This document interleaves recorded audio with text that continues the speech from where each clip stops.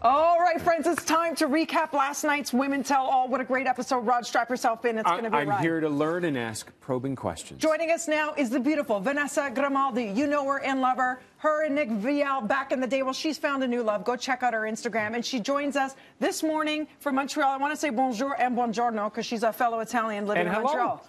Oh, no. Hey. Good morning, everybody. Good morning. So good to have you here, honey. Now, Roger is a skeptic, and he's joining us on this journey because we love us, all things Batch Nation. And I still haven't watched the show. You still haven't watched the show? But I know the show through you now. Thank you. Okay, spoiler alert. It's enough. Let's start with the rose ceremony last night, Vanessa. We're talking about two women. Well, we thought it was two women, and then enter... Wait there a minute. Was a twist? Madison returns after leaving the show, shakes things up. So Victoria gets sent home. He chooses Hannah Ann first. And then, of course, Madison. What do you think about this? Do you think she's going to look past the fact that she said, please do not sleep with any of the other women or I'm out, and now she decided to stay? Big surprise. I think whether or not you are a virgin coming onto the show or not, if you feel your connection is so strong and authentic with the lead of the show, you don't want them to be spending that kind of night during Fantasy Suite with the other women. So I don't know if she's necessarily going to stay. I'm happy that she did say yes to pursue the relationship a little bit longer to see whether or not she could move past it. But all in all, I'm Team Maddie. I totally get it. Me too. And then, of course, there was the Women Tell All where they all jumped on this and her ultimatum, saying, was it right for her to give him the ultimatum? She signed up for this show. She knows what the fantasy suites mean and the overnight dates. Yeah, but can't she just give that ultimatum anyways? Yeah. He doesn't have to agree to it. And he didn't. Yeah. What did you make of all that when the girls were debating at the tell-all whether she should have given the ultimatum? I'm with you, Vanessa. I think she had every right to say it. They're just saying she should have said it sooner and explained that she was a virgin going in sooner. No, I have, there's such this, whenever you're on The Bachelor, and if you're a virgin, you're labeled as the virgin. And I don't think you should be labeled or titled as what your sexual orientation is, whether or not you are a virgin. And I'm happy that she did wait till the end to say it, because if not, the whole story would have been the fact that there's a virgin on the season again. And of course, they always end up putting someone that is a virgin on the season. So again, I don't think that she needed to necessarily disclose that information beforehand. I think sexual orientation might be important for the show, though.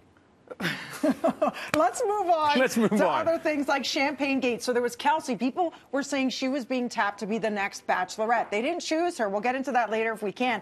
But she was known for crying a lot. So it's hilarious that they brought back Ashley I, who was also known for shedding a lot of tears, and presented her with a giant bottle of champagne. Ashley cried. That was fun. I think it's so important for Bachelor alums to support one another. And I want to get into also how Rachel came on at Women Tell All at the end of it. Yes. So yeah, I think it's really important I was happy that Ashley I came and supported her emotional state. Yeah, because it's hard. You know, you lived through it. Let's talk about Rachel Lindsay. She, of course, was the Bachelorette, the first lead in the franchise as a black female. They haven't done it since in 2017. She talked about cyberbullying, and as you mentioned, it's so important to come forward because the attacks on social media for this show are brutal. I can only imagine. So brutal. I actually just went on Twitter right before coming on, and someone had sent me a hateful message, and I'm like, oh, well, this is going to change my mood a little bit. Yeah, I think, well, first and foremost, I think it's really important for Bachelor alum to support one another. So if we're going to be attacking each other on screen, it's allowing and opening up the space for other people to be attacking us as well. So I think that's a lesson learned from this season. You're so right, yeah. Vanessa, are you used to it now, or does it bother you still when you get like the one you got this morning on that tweet? No, I think I have a much thicker skin. I went through states of depression coming off of the season for sure. It was really hard having all this attention, new energy, everyone basically criticizing you, or even if they're showing you love. I think it becomes this sort of mentality where you're looking for the negative comments, right? And I kind of had to shift my attention and my energy toward the people that were sending me love. Hey, but it's easy. Speaking of, that's great advice. Kelly was noticeably absent. She was the one who had met Peter at a wedding. She wasn't there last night, so we're going to find out her whereabouts, because usually it's contractual, right? You have to be part of the Women Tell All if you're in the show. Also, I need your input on Claire Crawley being announced the Bachelorette at 38. You know what I think, Vanessa? They were saying they made this decision last weekend. It was very recent. I think they saw the seniors. The response to the seniors one, right? And people saying you need this 30, 40, 50-something market tapped. Absolutely. So they went and dug into the archives and they what do you think about all into the archives. No, because they never do this. It's so random. She was part of like the 2 Bachelor in Paradises. They usually don't like it when someone's too played out. Yeah. Bachelor Winter Games. Yes, the Winter Games, where she was with, help me, the Montrealer, help me. Montreal. Benoit. So she got Benoit from Montreal. Yes. I love that you know all of this. So, yes. So happy. I think, you know, after Peter's season, many of the contestants were much younger. So having a more mature group of men, I think, is going to be interesting to see. And I think as a 38-year-old woman, you know, Rachel Lindsay was also in her early 30s, and she is the most recent Bachelorette that did get married to Brian. So I'm so excited to see it because you want to see these authentic, real connections happening.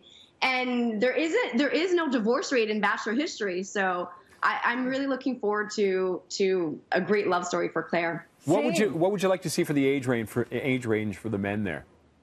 I would like to see it in, you know, from 30 and up. And I mean, I don't think she's opposed to dating someone younger because I think Benoit is younger than she is. Yeah.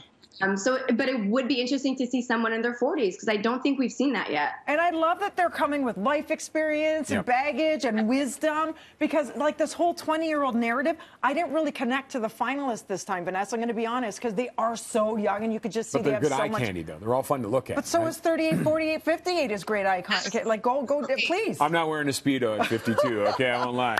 Vanessa, thank you so much. We love this wrap-up. Let's do it again. So good to see you. And you are happy in love, and you deserve it. You have a heart of gold. Thanks, Bella. Thanks. Bye, guys. See you, Vanessa. Check in.